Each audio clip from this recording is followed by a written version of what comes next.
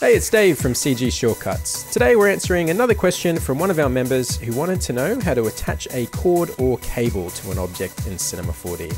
You can get your C4D questions answered as well by becoming a CG Shortcuts member over at cgshortcuts.com or on Patreon. Now let's hop into Cinema 4D and see what we can do. So I've got a very simple scene here with a microphone moving back and forth as it comes closer to the camera. And to give it that springy motion, I've added a track modifier set to spring mode to the keyframed animation. And I've also got a bit of a delay at the start of the animation before it starts moving.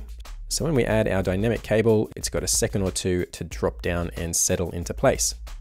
So to make our cable, we just need a spline. And I've already drawn a very basic spline from the base of the microphone off to the side here. It's super low res just to get the overall shape at first. And I've just drawn that with the spline pen tool. The only really important thing is that the end of this is very close to the point of the object you want to attach it to. Then for the cable thickness, I've got a cylinder here, which I've scaled and stretched out a bit. And it's nice and low in rotation segments, so it'll sim nice and fast. But we've got plenty of subdivision going along the length to help the cable deform when it's simulated. So I need this to conform to the shape of the spline we've drawn, which we can do with a spline wrap deformer. And now to make this look a bit better, we can smooth out our spline shape. So I'll grab that, and I like to set the type to B-spline and the intermediate points to uniform. So it's nice and smooth, and we can also adjust the shape with the B-spline handles if we need to. Then to make the cable dynamic, I've got a cloth tag on here, which I've tweaked a bit to help keep its shape by enabling the soft body mode with a slightly higher spread value to stop the shape from collapsing. Then I've got a collider tag on the floor, so the cable will interact with that, and we're about ready to simulate this. But if we hit play, the cable just falls straight down because we haven't attached it yet. So to make it stick to the mesh at the base of the microphone, we're going to use a dynamic connector, which will apply it to the cylinder cable. But this tag only interacts with dynamic objects, so anything we want to stick to this also needs a cloth or rigid body tag. So we want to attach it to the mic base object, so let's give that a cloth tag as well. And obviously if we play this now, that base of the mic is treated as cloth and it just folds up and collapses onto the floor as well. So we'll need a way to keep it solid and follow along with the animation while still having a cloth tag. And we can actually do that easy enough over in the Mix Animation tab.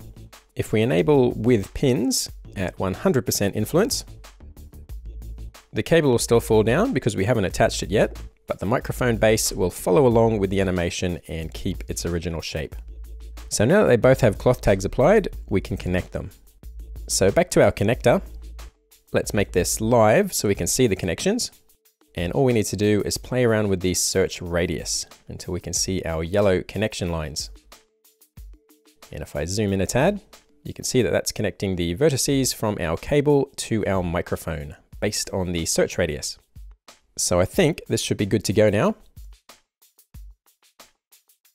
And that's now following along nicely.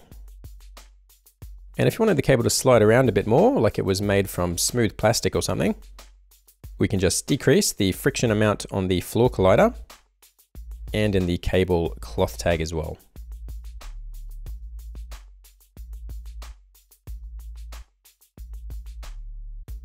And that's probably looking a bit more realistic. So that's the microphone. Let's take a quick look at another slightly more complex setup. Say you wanted to attach a more elaborate cable like this old school phone cord, which I've just made with a helix spline with another spline wrap, which is quite cool because I can easily add more or less coils if I need to. But you can attach this in the exact same way. If I hide this, I've also got a straight version of the cord, which I've made out of a cylinder along the spline like we did before. And I've set the cloth tag and connector up exactly the same way as well by connecting it to the handle and base of the phone, which looks like this. So to replace this with our twisted cable, let's bake our low-res cord as an alembic file. So the dynamics are baked into a new object. And we can now disable the dynamics and hide this setup.